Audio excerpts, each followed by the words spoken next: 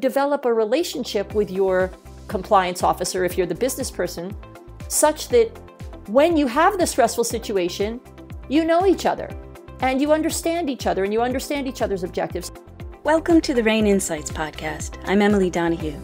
In this current global business environment, organizations must be both quick and nimble to adapt to the constantly changing government regulations, both domestically and globally. Compliance officers work both internally and externally to make sure everyone in an organization and the organization itself follows the rules. Simple missteps could bring hefty fines, legal woes, or, more importantly perhaps, damage to a company's reputation. In this RANE Insights podcast, founder David Lawrence speaks to Lisa Shallett, former Goldman Sachs partner, advisor to startups, board director, founder, and brand builder, about compliance across the board. Lisa, first of all, I want to thank you. It's a continued privilege and honor. And for the members of our audience, Lisa was one of the non-taxable benefits of my tenure at Goldman Sachs, the opportunity to work extensively with her and to learn from her. So it's truly great to have you on the podcast today. I thought I would start, and I know I'll fill in the blanks because you tend to be overly modest, but I think it would be great to for you to give a bit of an overview of your professional bio and the various positions you've held, because I think that's important in understanding the authenticity of the message and the themes that you'll be conveying today. Well, David, it is a pleasure to be here. I really appreciate the invitation, and without question, getting to work with you was an absolute highlight of my time at Goldman Sachs, and since then, here we are collaborating again. So just to give you a quick overview of my career, I spent 20 years at Goldman Sachs, the first 11 of which were in the equities division, where because of my Japan background, I started in Japanese equity sales in New York, went on to eventually run the Japanese shares business for North America, moved to Tokyo, ran the Japanese shares business globally, came back to New York and ran international equity sales and trading, and would have thought that I would have stayed there for the rest of my career, and then suddenly got picked up and dropped into global compliance as the chief operating officer. And over a 4.5-year period, which corresponded with some real upheaval in the financial services industry, when Bear Stearns blew up and Lehman blew up and Goldman became a bank holding company, I was stretched across compliance, legal, and audit as the chief operating officer. And then 4.5 years into that, so in 2010, I raised my hand for my next thing and was asked to go to the executive office and become the head of brand marketing and digital strategy. They added the "and digital strategy" to make sure someone was paying attention to it, but I don't think anyone really knew what that meant with respect to managing Goldman's brand. And that really catapulted me into a brand crisis scenario where Goldman was the poster child for all that was evil on Wall Street. And it was really a fascinating lesson in managing reputational risk and also watching the rise of all of these social and digital channels that we now cannot live without. So, first of all, thank you for the overview. And I'll just add that throughout all those positions, you were renowned for being one of the thought leaders and one of the great collaborators inside Goldman in terms of the organization of the effort and getting things right. And while it appears that the different positions you assumed at Goldman, and we're going to get into what you've been doing subsequently a little later in the podcast, it would have seemed those positions are very, very different.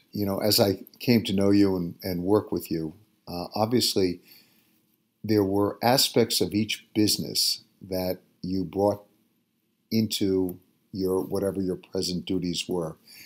And one of the reasons I think you were as effective as you were was because you had experience on the business side, and through compliance and obviously on the business side, you had a great deal of experience in understanding the importance of reputation and reputational risk management, and the importance of communications, both internally in an organization, but externally.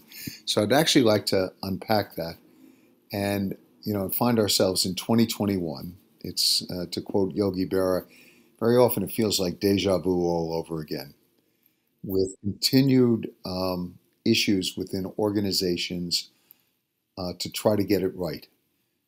Compliance failures, regulatory failures, issues that raise questions about confidence and trust in institutions. And by the way, I'll just editorialize for 1 second.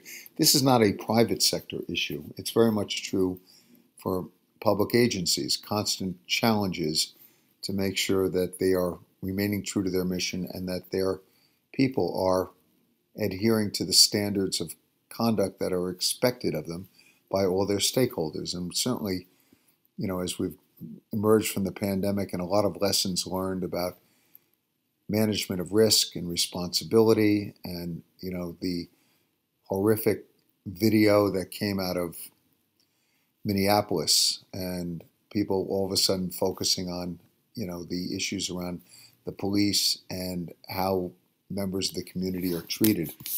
There are a lot of lessons for us to learn on all sides, and that's why I'm really just so grateful to begin to have a conversation with you. So I'd like to start by unpacking, as you understand the term compliance, and you understand that the elements of legal, regulatory, and reputational risk management.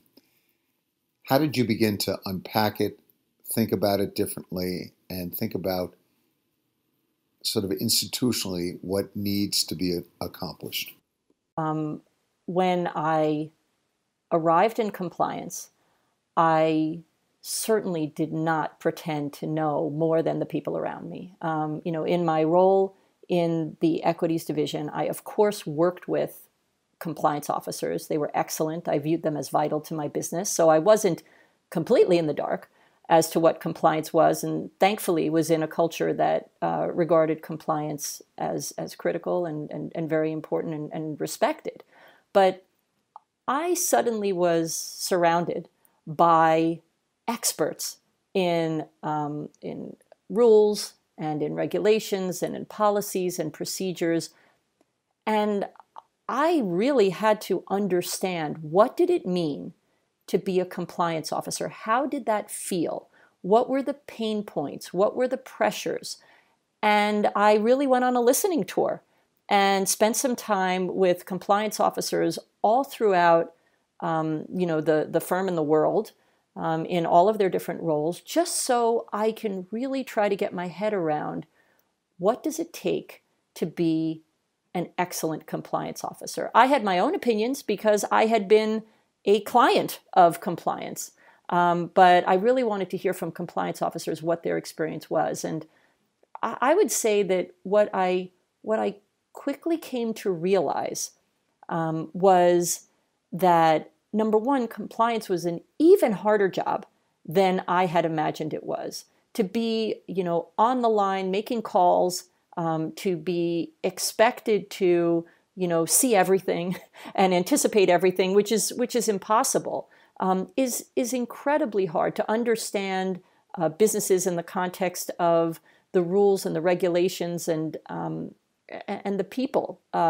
doing it. It is not easy.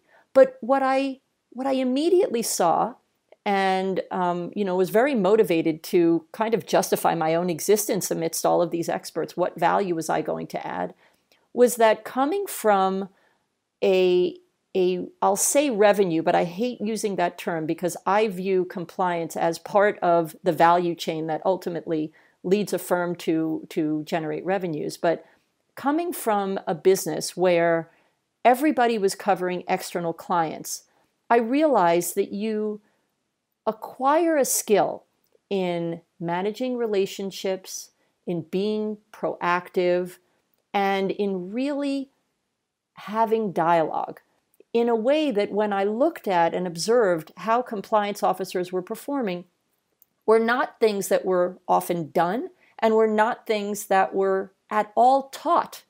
And so there was a whole kind of curriculum that I saw as a possibility around the things that I guess you learn when you learn to be an effective business person that could be brought into the training and the definition of excellence for compliance officers that would have a huge impact on really establishing the kinds of relationships that transform compliance officers from what they were regarded as initially as the people who say no.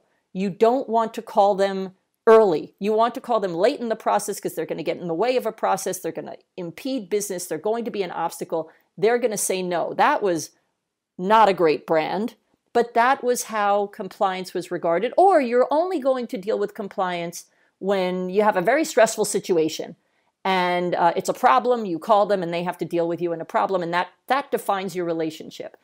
To instead see an opportunity where compliance, for all of their amazing expertise, could actually be a tremendous asset and enabler, such that if you thought of them that way, then you would call compliance officers in early. They'd be right as part of your team as you're thinking of a new business or a new way of doing things.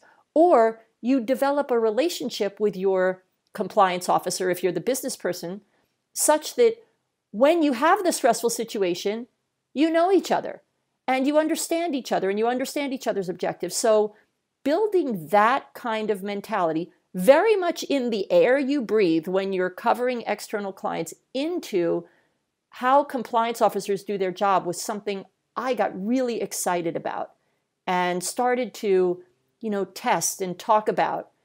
And I saw that the compliance officers were getting really excited about that. And I think that ultimately that led to a whole framework and a whole way of thinking that I think transformed the effectiveness of compliance and the relationship and relevance, with which it was viewed. I want to unpack that a little bit, Lisa, because I think you bring up some very important themes. Number one, you're coming to the compliance space. You brought a great deal of business experience, and you understood the business, and I'll use the word empathy. You had empathy for the types of things that the business people had to do, the client relationships, what they had to manage, the speed of decisions that had to be made, etc. You also did a great deal of listening to what it meant to be on the front line as a compliance professional, to be called upon to make decisions.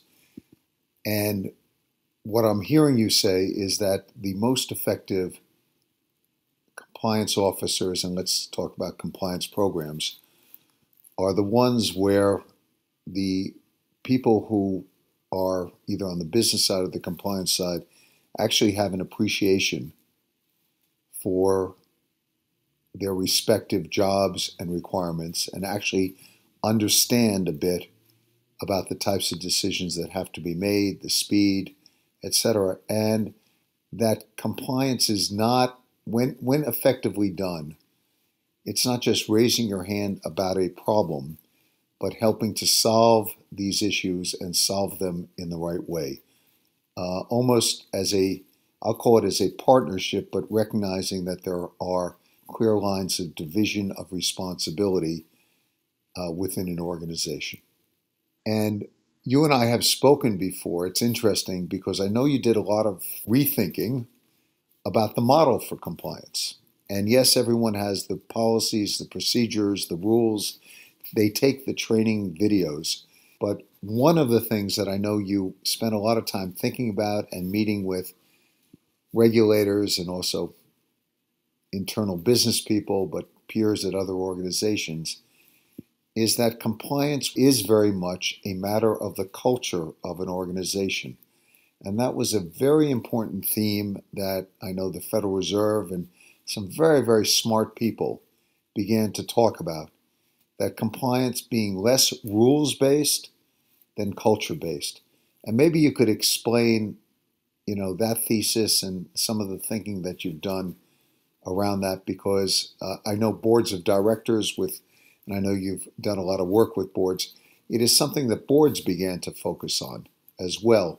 So to think about a compliant organization as one where the culture was right, not just a mere set of rules and policies and procedures and training initiatives.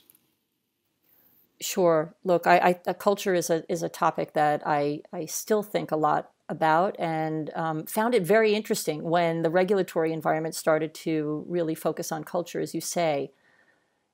I think that the real aim is to have a culture in which everyone feels that they own and are accountable for things like integrity, things like doing the right thing, things like respecting the rules, protecting the reputation, acting in the right way. And, a lot of that needs to be spoken of and spoken of often. But what you don't want is a culture where the compliance people are viewed as the police and are out there to, catch people doing things that might not be right. And you want everyone to feel that spirit of ownership and integrity. I think that that's when you have a great culture. And that has to come from a tone from the top, and that has to cascade all the way to what people are taught when they walk in the door, if not before they're even hired.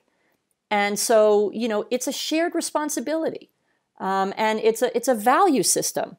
And if that doesn't exist, it's really, really difficult to say that you have a good culture. Even in a good culture, things can go wrong.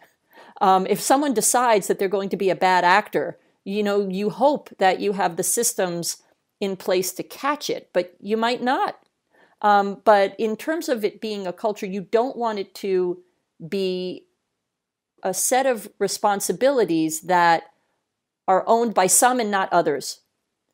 Everyone has to own them. And I think that is what is a really, really important thing. And sometimes, a clue to that is to look at how thoughtful the organization has been, for example, as to the reporting lines of compliance, how independent the compliance function is, how embedded but independent the compliance function is, how senior compliance officers might be part of the most important decision-making bodies at the firm, maybe sitting on an executive committee or a management committee. Those are signs of a culture that's really founded in integrity. We'll get back to our conversation in just a moment. You can get access to critical risk insight and analysis.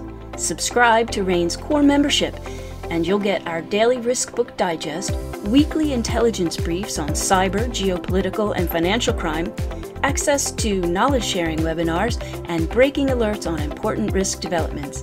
Find out how RANE can power your business to success at ranenetwork.com. That's RANE network.com. And I want to get this into actionable steps and recognizing the work that you do with many members of public boards and the portfolio companies of leading sponsor clients. The question is, how do we get there? And I remember there was a question coming out of the financial crisis. Can we, should we? The fact that something might be lawful doesn't mean that necessarily an organization should be doing things. And the Federal Reserve, the SEC, were very much proponents of organizations asking themselves precisely those questions. And when you think about, ownership of an organization and the issues, I think you start to delve into, and this is hopefully as, we continue our work together, this is actually, I'm giving our audience a little bit of a teaser here in terms of what we hopefully will be working on. There are elements of human psychology and social psychology that I think have yet to play out in the compliance space. So every company has a lofty statement by their CEO and has, the training and the speeches and things like that. But invariably inside an organization, people are pretty adept at watching body language and who gets rewarded and whose behavior seems to be ignored. Maybe you could share sort of with the audience a little bit about how you get the types of things that organizations and compliance professionals and business people alike should be thinking about how to translate and ensure that the statements about business principles and reputational management, but how do you ensure that is actually what people are doing, that's what they're breathing when they walk in and leave, that is the talk that they actually are walking? I think that first there needs to be a foundation of respect. And I think that if you have, two sides of a conversation, each side needs to make sure that it understands what it feels like to be in the other person's position. Because without that, it's really difficult to collaborate well and get things right. And if you have a fundamental, respect for the different roles that people play, then you can have real relationships. And it's in those relationships that you can then have the kinds of discussions when things are gray. I wish that things were black and white, more often, but they're not. We all deal with a lot of gray, and compliance often lives in a world of gray.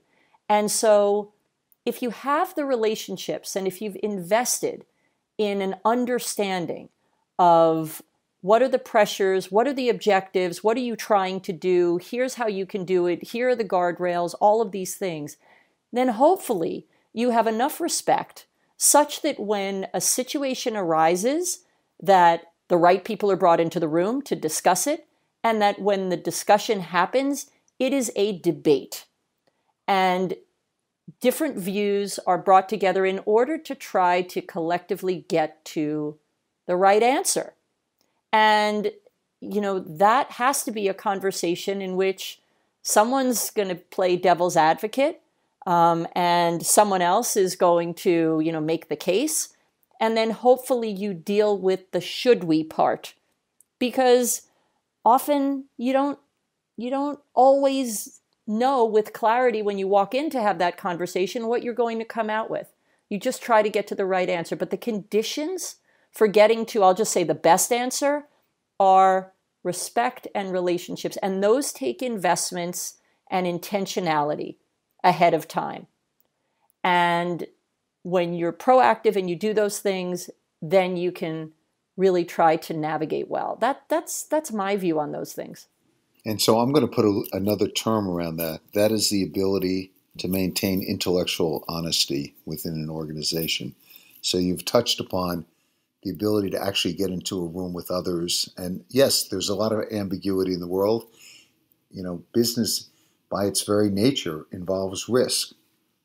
And so the ability to access other people, have the ability to get additional perspectives, and not be afraid to raise your hand and ask a question. That's what I'm hearing as well from this process. Well, let me just interject there for a moment, because yes, you want to create, I guess, let's call it the psychological safety, the safe space where in that room someone can raise their hand. But even more than that, if you really take it a step further, if you're trying to get to good outcomes, good answers, thoughtful conversation, you want someone's responsibility, if not everyone's, to be to request that input, not to wait for someone to feel brave enough to raise their hand. Hopefully they feel safe enough, but they still might not. So you want to seek out those perspectives and you want to have a diverse group of people in the room so that hopefully you surround that issue with a lot of interesting, intelligence. And then hopefully in talking that through, you can get to whatever the right place is. One of the reasons I remained at Goldman for 20 years, and no organization, as you said, is risk-free without its faults, and no organization doesn't have its missteps. But there were groups of people and committees with that precise diversity of views and diversity of, I'll call it, of experience, where I always felt there was a collective intelligence in the room around issues. And I developed a saying that the room was never wrong.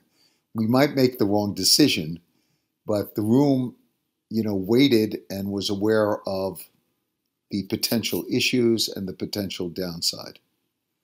But as a matter of maintaining the culture of an organization, having the ability and the processes, and if you want to say committees, or if you want to say the rooms where people can meet, with the appropriate folks and share questions and issues and hopefully solve problems, not just raise them, that is an essential element to maintaining the culture of an organization.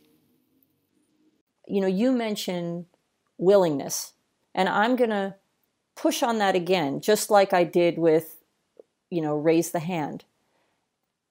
It's one thing to be willing, but it's a whole different culture if the expectation is there and everybody knows the expectation is there, that your perspective is valued and you're expected to share it.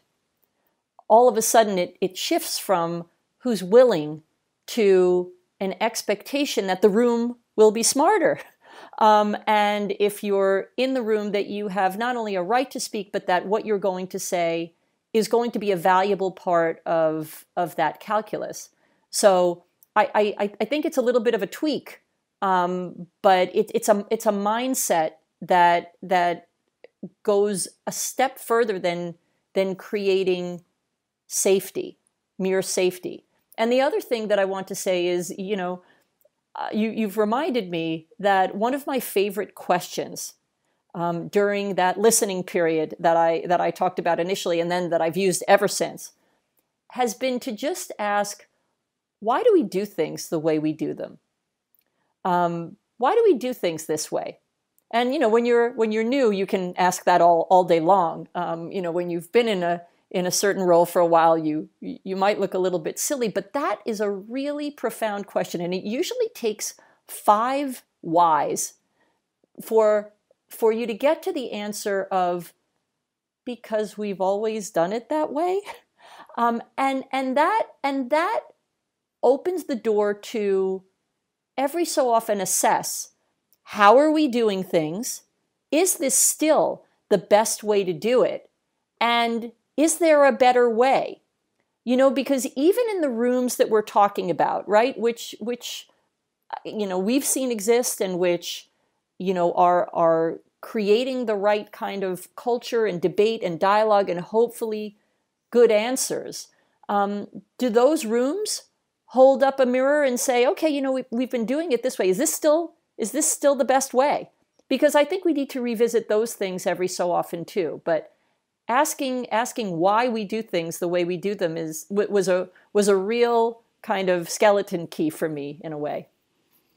I think that's a great point, and it's also one of the benefits as you bring in new people, empowering them to ask those questions.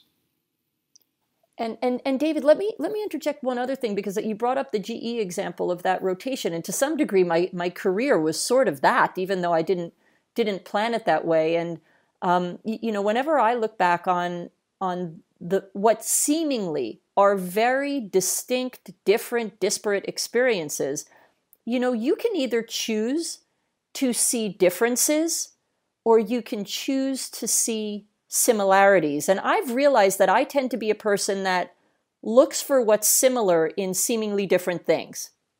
And when you do that, it's a great way to spot risks. When you do that, it's a great way to see opportunities to bring something valuable or a best practice from one place to another place, even though you'd never think that those businesses were related. And so I think that the opportunity to do a lot of different things and be agile in that way, enables you to connect dots. And there's really no vocabulary for it that I've found yet. But when I think about getting back to compliance for a moment, when I think about the best compliance officers, one of the skills that they had was, really being able to see risk in a lot of different dimensions in seemingly different places and recognize where a risk over here could be a risk over there and connect those dots. Okay, so you've opened up one of my favorite cans, Lisa, which is the importance of not just bringing a myriad of experience to this position, but how people continue to be smart, to be aware where they're taking in their information, how are they connecting the dots. A favorite quote that you and I have shared is Muhammad Ali about the person who at age 50 thinks the same way as they did at age 20 has wasted 30 good years. And one of the things that I have noticed about the most effective leaders, and whether they're in compliance or on the business side or technology or operational, is that these people continue not only to learn, but to take in information from what has happened in other organizations and in other situations. And maybe you can share with us just your thoughts about, I don't want to call it continuing education, let's call it continued thinking, and the ability to rethink, ask the questions, as you've said, about why do we do things in a certain way, and to apply either lessons or themes, or if you're reading that the chairman of the SEC is expressing some concern about his or her, something that he or she is seeing in the marketplace, why that might prompt you to begin to think what's happening inside your organization, etc. But this continued process of thinking and learning, I want to push you on this, which is the almost obligation and as well as the benefits of this continued learning process. So I love this topic too. And I think one theme that's been woven throughout this discussion we've had is really about creating the conditions for an intentionality around all of these different interactions and behaviors and ways of thinking. So the way I respond to what you're describing is to very intentionally think about what I call my surface area of learning. And I think about that in terms of how I keep that constantly refreshed, how I keep that wide and diverse.